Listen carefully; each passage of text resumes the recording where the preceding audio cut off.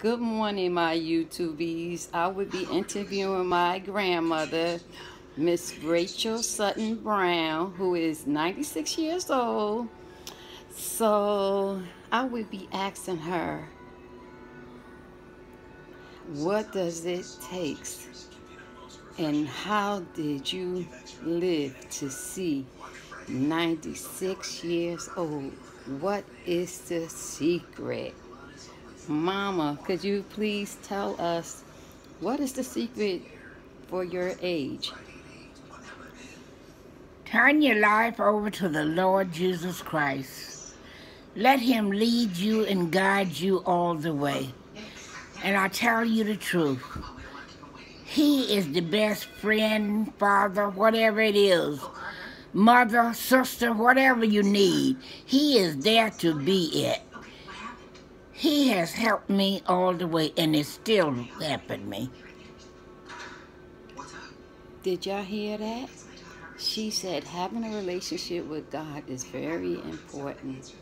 So, Mama, tell me some of the food that you use or you ate to keep you healthy so, we could take a little bit better care of ourselves to live to see 96.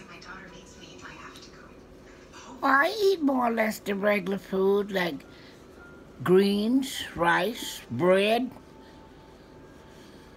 meat, chicken, turkey. Eat a lot of chicken. I don't try not to eat too much, eat a lot of meat. I eat more turkey or chicken than I do meat. Okay, great, Mama, because that's what we call her. Let's talk about the COVID-19 and wearing the mask. What do you think about this, Mama? Well, all I say it's in God's hand. And whatever God sees fit to do with it and about it, He's going to do it.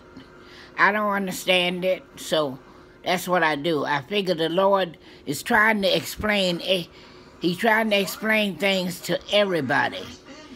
And I hope some of the people are taking notice of it. And I hope the ones that has taken the notice is applying it to their lives, that they're going to become better Christians for Christ and going to live better for Christ, because I sure believe He's going to soon come.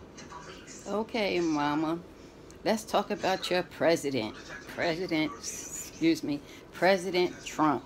What do you think about President Trump, and do you think he's going to be elected again for another 4 years? I don't know about that. That's really something I turn over to the Lord.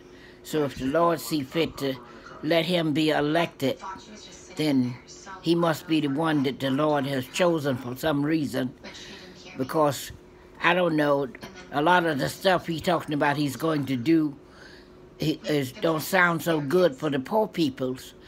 And I just can't see the Lord letting him stay there if he's going to do something to harm the poor peoples, because God know he got so many poor peoples. Exactly. Well, Mama, I just want to thank you for taking time out to do this short interview with us. And I definitely want you to know that all your grandkids, great-grand, and the extended family tree love you.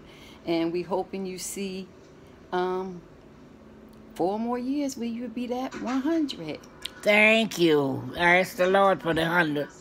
If I